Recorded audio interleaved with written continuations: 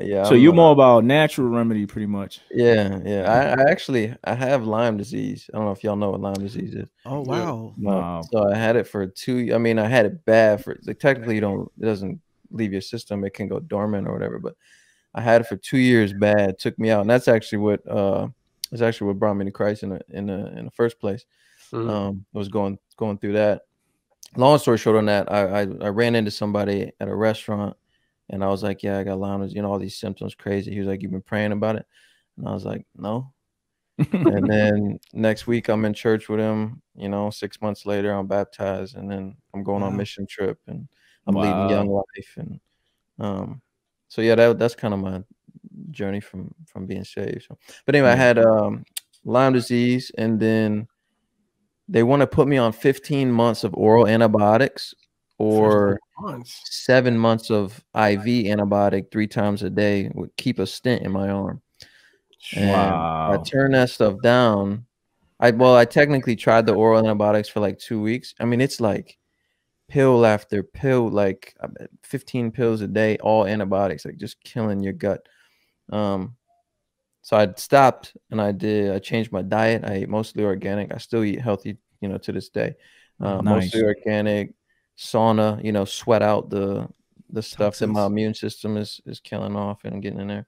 I messed with essential oils for a bit. I mean, really just like anything that was not medicine, like Western medicine.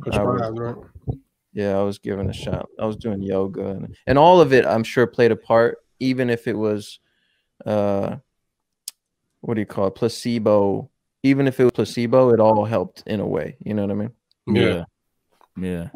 How was that when you first found out that you had Lyme disease? Were you like searching all over, like what do I have? Yeah, no, am I gonna be okay? Like panicking? Yeah. Oh yeah, absolutely. So before, and then now I'm kind of back to it. I always used to be like not worry about nothing, go with the flow type of dude. And I don't overthink too many things. And then I started getting symptoms, and I think the doctor said they think it was in me for a long time, and then I had a like emotional stressor, and that it like flared it up or whatever. So I was scouring the internet, because the one doctor told me I need to see a psychiatrist. Thought I was crazy. And then that's why I'm not really a fan of doctors. They cool, you know what I mean? Yeah. I feel you. But not for me. So I went and I basically diagnosed myself. I went to the ER. I was having like, where every time I close my eyes, I feel like I'm falling. Oh wow. Like legit, like cancer. So I couldn't sleep. And then that was what took me to the ER the first time, and then the second time was something else. But basically, the second time I went, I said to him, I think I have Lyme disease, because I'm scouring the internet. And he's like, I don't think you have Lyme disease, but I'll test you for it. And then preliminary results come back positive for Lyme disease, and then that started that whole journey. You should just get your doctorate degree, right? Right. Somebody told me today, and I don't want to make any doctors feel bad, but they were like, what do you call somebody that graduates at like the bottom of, I don't know, it was like medical school or something. A doctor is what it is. It was like a doctor, and he could be yours. But they're like weathermen. They just guess, like, yo, it might rain today. There are good doctors. Yeah. I think a lot of them go in it for the paycheck. Yeah. But you know what it is too? They have like a set of things that they have to go through first. Yeah. That's what it is. And they don't really look into other factors. Me and my wife were talking about this, like, she's had a couple miscarriages. And thank God we do have our children. But we've been trying again, you know what I mean? And she's fertile enough to have a child, but to carry it full term has been kind of difficult.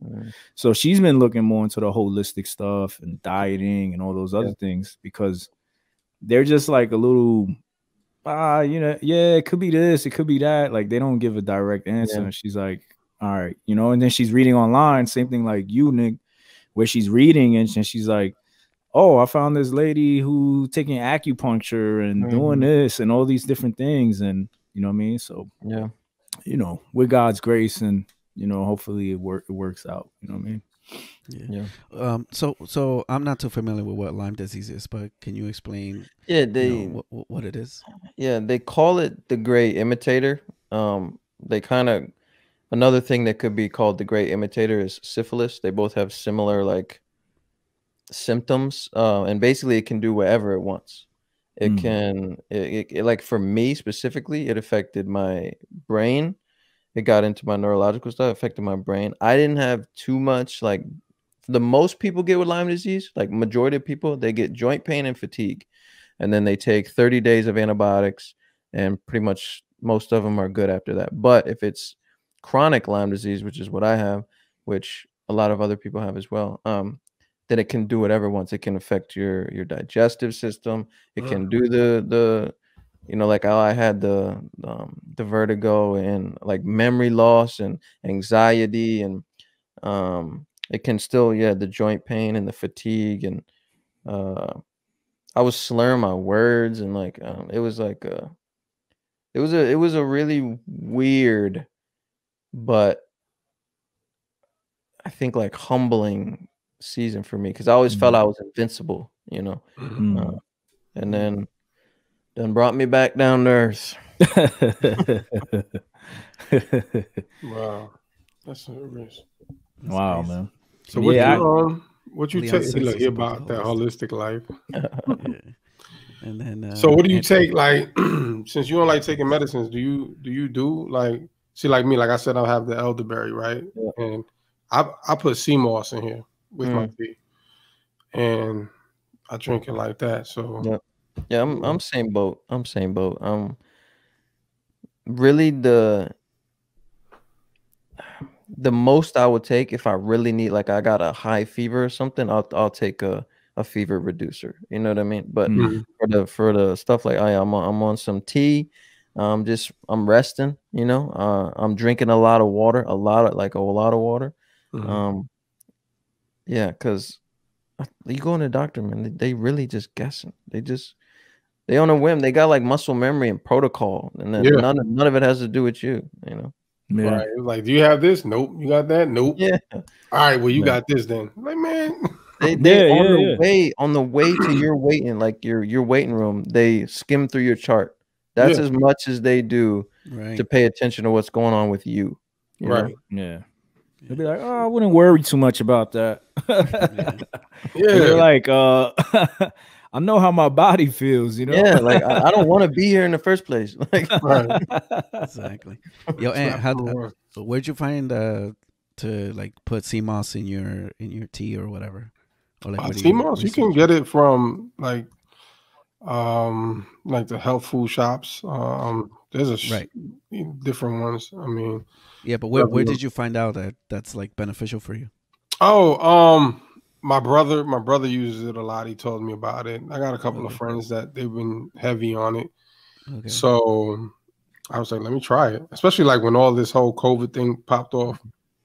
I was like, let me get. I'm gonna make sure I keep it going now and stay on top of my immune system. So, I've been using that, and my brother actually, him and my father just recently had COVID, and dude, if my father can make it through COVID, anybody can make it through COVID. Because that dude does not eat healthy. All he does is drink beer all day.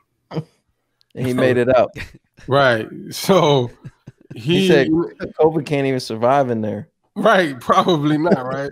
So as soon as he had tested positive, my brother went and made him some shakes with the sea moss, gave him some black seed oil, some oil of oregano, and was giving it to him 3 times a day. And 3 days he was done. He was good to go. He said he felt great after that 3rd day. So you mentioned that oregano, and that's a natural antibiotic. That's one that I did for Lyme disease too. Yeah, see, and I take that as well. So you're talking about oregano, like oil of oregano. The oil. Yeah. Okay. So I take that. I give it to my wife. We'll take it in the morning, in the evening. The sea moss, like I said, the black seed oil as well, and just try to keep it like that, man. Yeah. That's what's up. I see. Y'all know Styles P from the Locks. Yeah. He has a pharmacy. Right? Yeah, he has a pharmacy, and he has CMOS. He has a bunch of stuff that he prescribes, and he tells you like the benefits. Like he'll put it up on IG. You know, this is good for this and that, and I'll be like, oh, that's dope. I think the most I dealt with like elderberry, but I'm same way. Like if I get a headache or anything, I'm not taking pills. I'm not doing anything. I'd rather drink Lipton soup, sip some water, and then. Well, my immune, thank God, has been my immune system. Thank God, has been pretty good. Like I rarely get colds and flu or anything like that. So that's dope. Kim on YouTube says I contracted Lyme disease when I was 7 months pregnant. Wow. She's all right. Kim, you got to type if you're all right. Yeah. And that's a cliffhanger, Kim. Yeah. Anthony says, do you contract the disease from a tick? I did, yeah. That's how most people get it, yeah. From hiking, right? Yeah, I mean, I'm always in the mountains. I'm also a photographer and a cinematographer. I have a media company that has been the main source of income for my family for 10 years now. And I go in the mountains a lot for photo shoots. And just in general, anyway, I love being up there. So yeah, I was gonna say that. I was like, dude, every time I see you, you're in the woods. Yeah, I love it. Yeah. I prefer mountain over beach. Really? Wow. Yeah. Wow. What about y'all? Would y'all prefer the beach? The beach, but I'm going to the mountains this weekend. Come on, Tennessee or what? Nah, it's here in Georgia, Helen. Okay. But it's beautiful, man. What you doing, hiking? Huh? You hiking? Nah, I'm not hiking. I'm just going to the cabin up there. Oh, okay. Chill with the family. Nice. Sleep outside one night. Sleep outside? Yes, one step at a time, Nick. He's a city dude, man. He ain't trying to. Yeah. I'm not gonna front. I went for the first time to Utah, and we went down to damn, I forgot that famous mountain, but Angel's Landing, like all around there. And that was the first time I ever hiked, and you know, being a mountain, it's beautiful, but it's not for me. Yeah. So, but cool. Yeah, I hate bugs. So me too. I'm like, I'm not scared of them, but I just hate them. So I mean, it seemed like you're scared. Like if we go skiing, I'm down for skiing. Skiing, yeah. I don't even. Yeah, I'm not really a skier. I can. I'm fine. I can. But yeah, I love skiing. Like that's fun to me. All right, Sonny Bono. Wow. Kim Thomas, she replied, yo. Oh yeah, she said, "Yeah, I'm okay, and my baby's great. Thank God." Good. Wow, awesome. Praise God. Yeah, that is good, man. That's what's up, man. Yeah. Thanks.